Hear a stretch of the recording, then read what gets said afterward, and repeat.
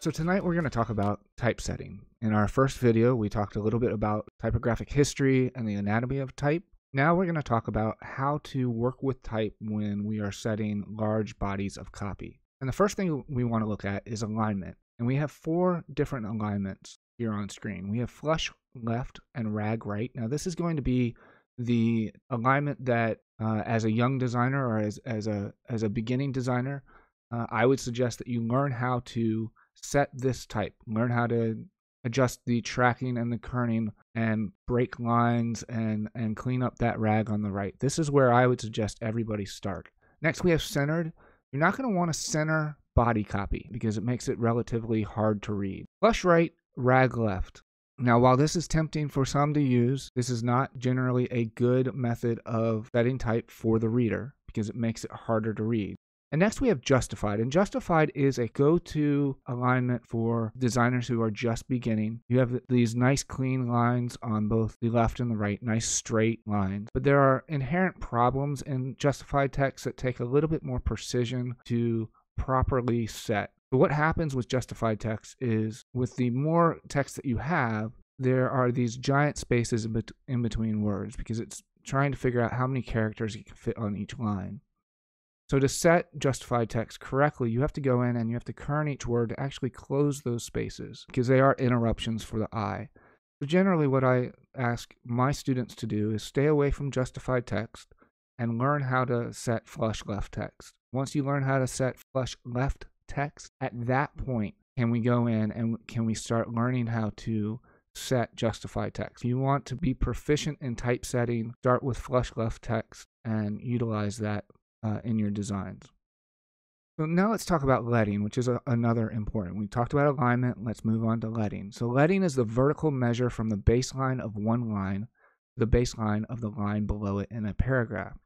Ascenders and descenders should never intersect as they diminish the character recognition and create dark spots that stop the eye. So simply put, leading is the space between our lines. And on this slide, we have 4 different variations of 14-point type set with different leading amounts. So we see these fractions at the bottom of the column. So 14/21 all the way to 14/30. That's kind of a shorthand for designers to say, I want my type set in 14/27. So I'm telling you that I would like my type set in 14-point size with 27 leading. So it's just it's a shorthand way of quickly indicating how I would like the typeset. But as you can see, the increase in leading can make the text more legible.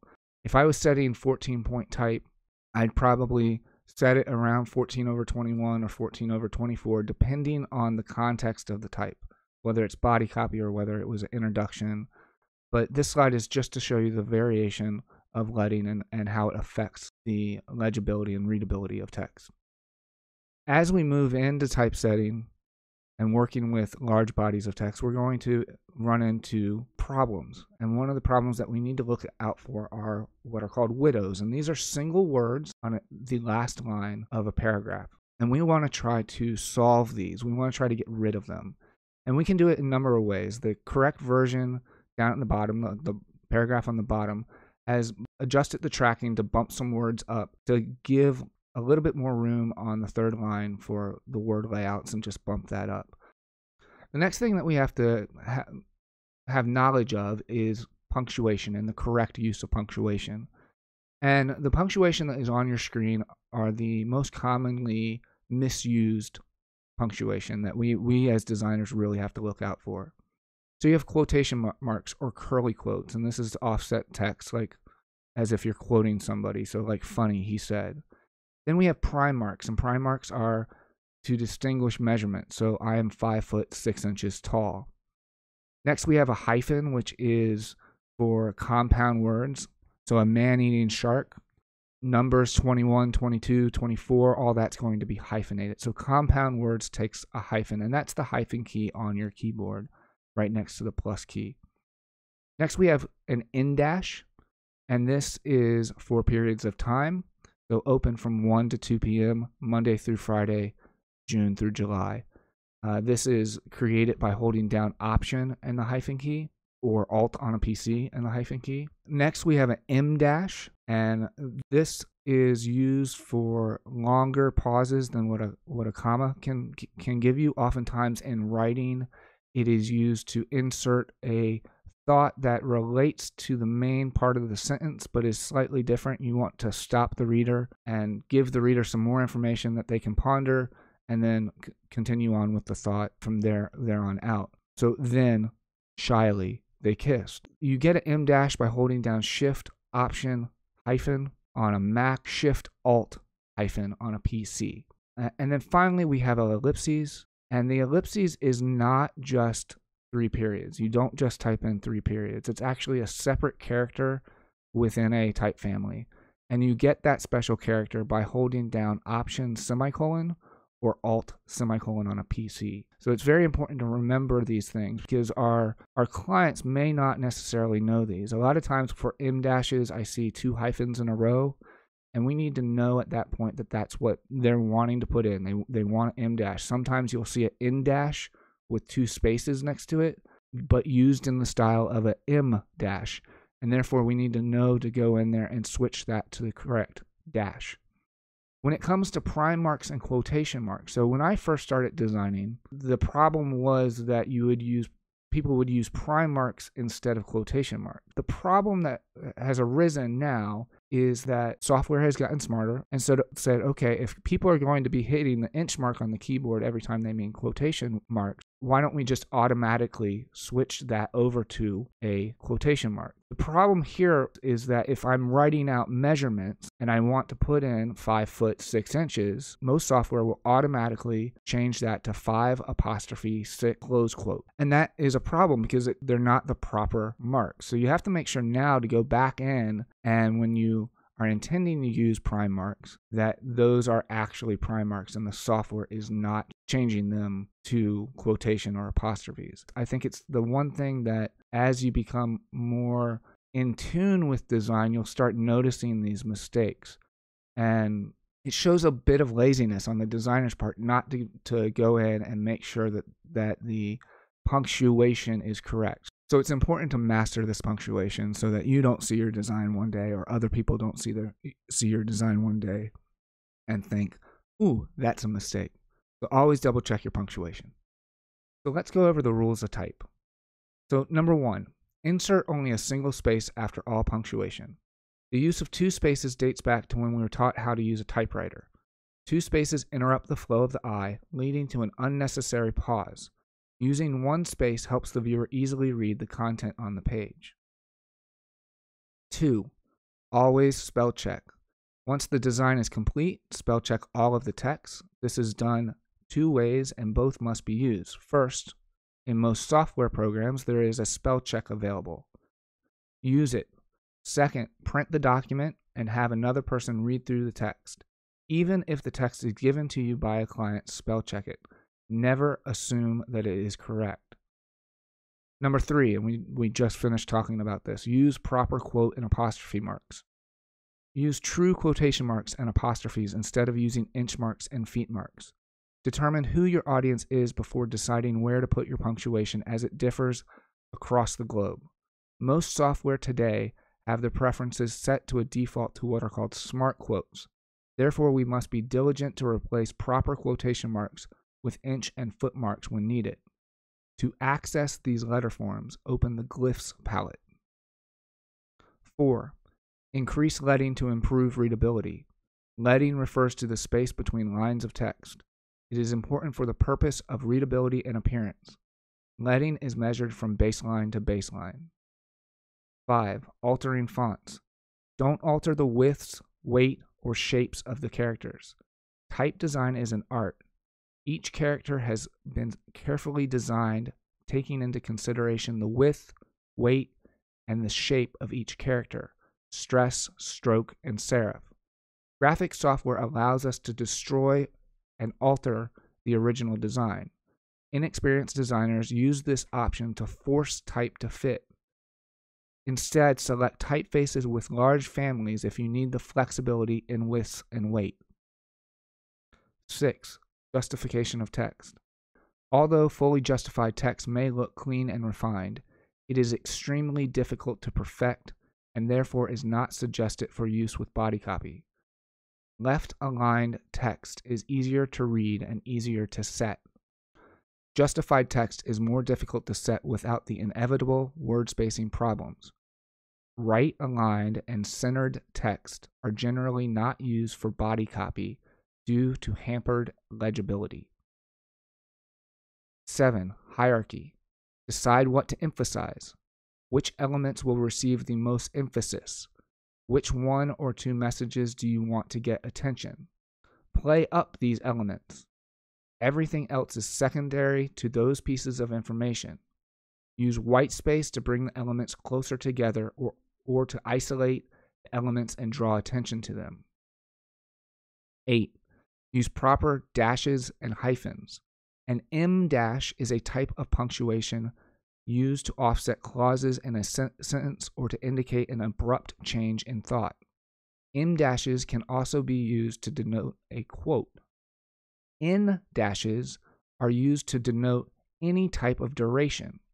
Hyphens are used to form compound words such as 21, out of bounds. Hyphenation of longer words also occurs in body copy. However, a minimum of 3 characters before and after the hyphen is required. And on this rule, I always tell young designers to check with their art director because this rule is a stylistic rule. Some art directors will have different minimums that they want to see you use. Some clients might not want you to use hyphenation. I try to challenge my students to not use hyphenation at all because it makes things a little bit more difficult to typeset. But if you perfect being able to typeset without hyphenation, when you do have the opportunity to use hyphenation, it makes things a lot easier. 9. The ellipses character. Use the ellipses character and not the 3 periods. You can create the ellipses character by using the keyboard shortcut on a Mac, which is Option semicolon, or on a PC, Alt semicolon. 10. Avoid widows and orphans. Widows are either single words alone on a line or single sentences alone on a new page. Orphans are single lines of copy alone at the end of a page or at top of a column. Number 11. Keep edges of paragraphs clean. It is important that the eye is not visually distracted and fatigued when reading large amounts of body copy. Make sure that the rag or ragged edge, in this paragraph's case, the right side is ragged, does not have extreme differences in width. Manual adjustments may be needed to clean up ragged paragraph edges. Try not to have any more than 2 hyphens in a row. Manual adjustments and settings in the program can be made to aid in keeping everything in order, such as using a soft return, which is Shift plus return, to move the word to the next line. Next, let's talk about typographic space. The interdependency of type and space is relative. The presence of the same typographic element can become completely different depending on how it relates to the format. Conversely, the same space can be dramatically altered by changing the size and position of the type within it. A passive composition of type centered within a format is activated by shifting the line off center, either vertically or horizontally. Each change in the type's position alters the spaces that are created in relation to one another. So we can have type set smack dab in the center, both horizontally and vertically. We can shift it over to the left and it begins to activate that area. The gray in the background could be clear space, it could be white, it could be a color, it could be a photograph. But by shifting the type over to the left and keeping it centered, it automatically activates more of the space on the right. By taking that same type and shifting it down into the lower third of the page and off to the left, we really have activated that space on the top, and we can now start to utilize that active space in our design to bring the eye either down to the type or to allow our eye to go from the type up to whatever is in that space. Spatial relationships based on the messages within the text are the basis for this poster's austere and simple yet complex composition. The alignments and proportional areas they define are further enhanced by changing the spatial unit's colors to create optical depth. Creating clear and effective hierarchy is one of the designer's most important tasks, as it helps the viewer understand the information being presented. Determining hierarchy is the result of reading the text and asking some simple questions. What are the parts of the information to be designed? What ought to be the main focus of the reader's attention? Does the viewer need to see a certain grouping of words before focusing on the main part? How do the parts that are not the main focus relate to the part that is? And if you watch my composition, format, and hierarchy video that will be linked at the end of this presentation, we go into a little bit more about hierarchy and how to identify and clarify the content that you're working with. There are a number of ways a designer can differentiate the separate text components within a design. The one is with spatial organization. Grouping related items together or aligning them along an axis establishes a sense of regularity to them. We can also do this with scale, so larger elements appear to advance in space, calling attention to them. In effect, the optically perceived depth of elements helps to clarify their importance in relation to one another. Their apparent nearness or distance signifies their position in the hierarchy. So that's the end of this typesetting presentation. I hope that you got something from this. And again, thank you for your time. And until the next video, have a wonderful day.